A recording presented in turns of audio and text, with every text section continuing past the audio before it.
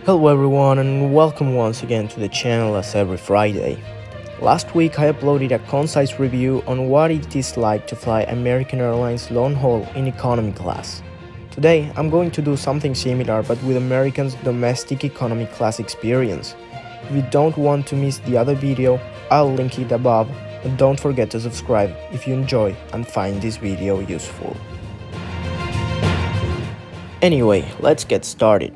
I flew American's 737-800 from Miami to New York JFK, which is a route uniting two of their hubs. It can be considered a domestic short-haul flight, but anyway, I've flown them some years ago on a transcontinental flight, and the service is pretty much the same. So, I'll start by mentioning some pre-flight things such as the seat reservation, which is free for the standard seats of course. If you want a preferred seat forward in the cabin or an extra legroom one, you'll have to pay extra. Moreover, in domestic segments, dropped luggage is not included in American. I think they charge $30 for each of the first two pieces or something of the sort, but as our flight was part of an international itinerary, we were not charged. So, once you have checked in and cleared the security controls, you'll find that American divides their boarding process in 9 groups. The first 4 are for priority, including of course the business class passengers and status holders, and the 5 groups remaining are for the economy class passengers. The cabin on this 737 is really nice and seems to be equipped with one of the newer interiors. It is different to the one featured on the A321s for example, and in my opinion, it is more modern and nicer. The seat features a magazine rack, a device holder so that you can be comfortable while streaming their in-flight entertainment.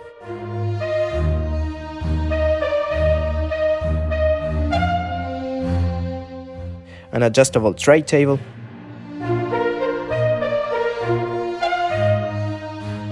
and a seat pocket with the rest of the in-flight literature and space to store your own items. Furthermore, it features a universal power outlet, of which there is one per seat, and a USB port as well. The legroom is quite good, I would say.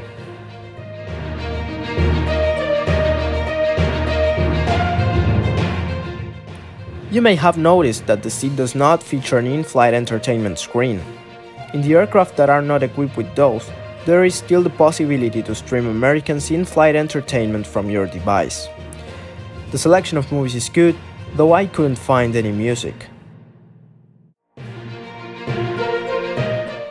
There were some TV shows as well. The system, I would say that for a 2.5-hour flight, it is okay. In fact, I didn't even use it.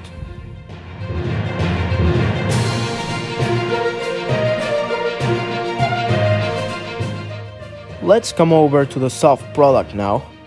In domestic routes which are not that short, American serves complimentary drinks and snacks. In this particular flight, they served Biscoff cookies and they went for some kind of Sprite as a drink. However, you might be served little pretzels or other snacks of the sort. Moreover, if you want something else, there is a buy on board menu with a decent selection and prices which are expensive of course, but are not that bad overall.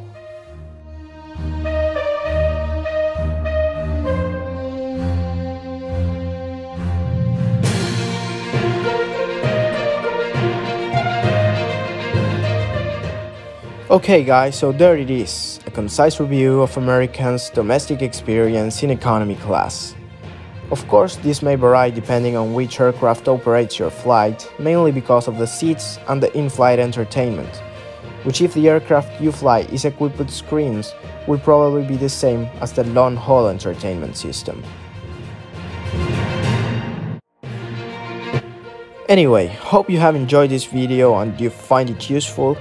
Subscribe to the channel if you don't want to miss the future uploads, which next up I'll be posting some terminal tours. And after that, we'll have to wait to see when I'm able to fly again. I had a trip to the United Kingdom planned for last month, but for obvious reasons, it was cancelled. I don't even know for when yet.